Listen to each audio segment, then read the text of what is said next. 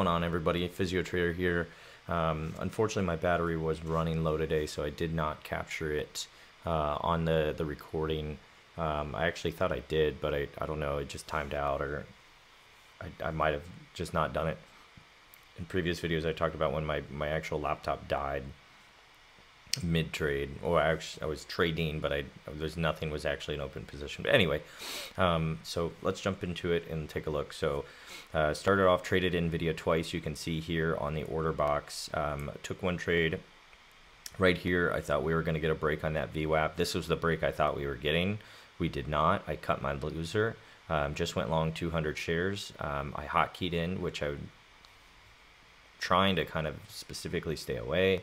Now the daily looks good. Everything looks good for upward potential. So, but there's still a sell-off going on. So got in, got out, closed that one, and it continued to fall. Felt very confident and good in that. Started sending out buy orders at 278. Of course, we never hit there. 278.75 was the low. After we broke through this upper wick really quick, I hotkeyed back in for 300 shares long. And then I closed out, I threw out an order to close out at 282 for the first 100 out of 300.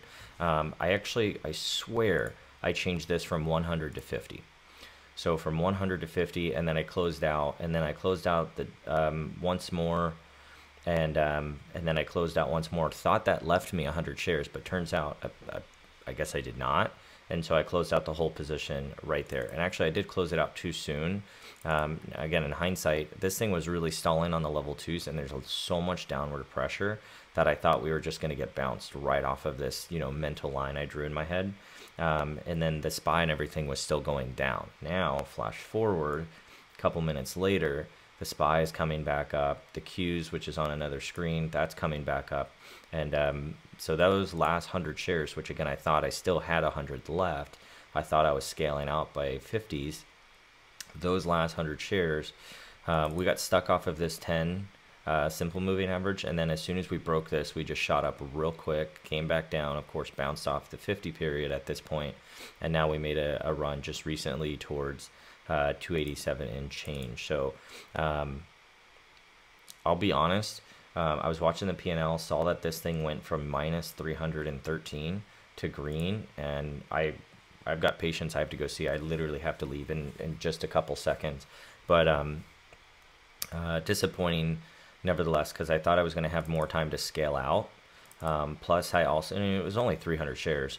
The first one was 200. Glad I did just 200 on that first one. I wasn't as convinced. The second one, I felt, okay, the SPY has been beaten down, but it's not going down anymore. I'm going to go long. I really did think I had 100 shares left. I thought I scaled out 100. I knew the 100 was there, and then I thought it was 50-50, and then I was going to put a stop in for the next 50. Well, one more 50, and then just follow it up with a stop. So that was kind of the goal. To say I would have played this perfectly is a total lie. But, heck, this last one I got out, even if I would have made another, up to here, another $2 per share. And looking at the P&L basically, so, well, I guess, let me put these side by side. Looking at the P&L essentially, so minus 313, plus 138, plus 176, plus 197.50, and look what I'm closing out green, 198.51. So literally, these two, covered my loss. So 200 for 200, almost identical, and then just 100 shares making all of my profit there. So not perfect, and not that there's a learning lesson, but I kept my risk small, and because of it, I closed out my risk, and really just wanted to make it a short, positive winning day. Like I said, I do have a lot of work to do today, probably going to be around a 14-hour day. So nevertheless, that is it for me. If you do have any questions, please reach out in the comment section.